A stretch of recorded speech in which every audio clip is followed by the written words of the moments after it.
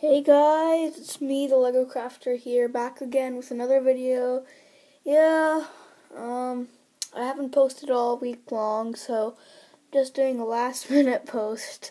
So yeah, today I'm going to be doing something a little different. I'm actually going to be showing you guys how to remove Sharpie off a Lego minifig.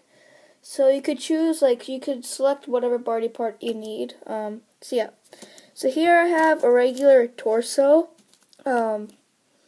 From my Lego Clone Trooper, from Star Wars Phase 1, whatever.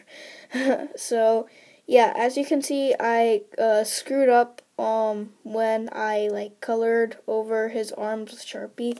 So, a bunch of people say that you need, hairspray and stuff like that. You need a toothbrush and cleaning water, but I found out the last minute. I was so happy, to do this, find this out, that all you need is a glasses of white lens cleaner, because I wear glasses, so I had a couple of these at home. So all you have to do, it might take a little bit of time, but if you rub super hard, then the stuff comes off with the alcohol that's inside the lens cleaner. So yeah, that's all you really have to do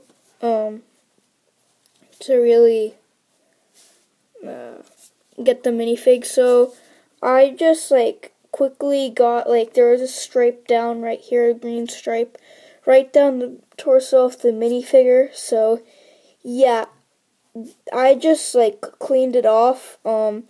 If you put water on it, I'm not sure, I haven't tested this before, but it might work. And yeah, so that's all you really have to do. But even though it takes some time, you eventually get it off. So yeah, that's about it, guys. I'm sorry if I shot a really short video. So yeah, that's all you really gotta do, and then yeah, so then you're left after that with a very shiny minifigure. So yeah, that's about it. Thanks guys for watching.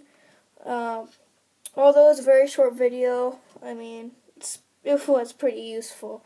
So yeah, I mean, and also, as you can see, there's some green stuff on my alcohol, the cloth. So yeah, that's all you have to do.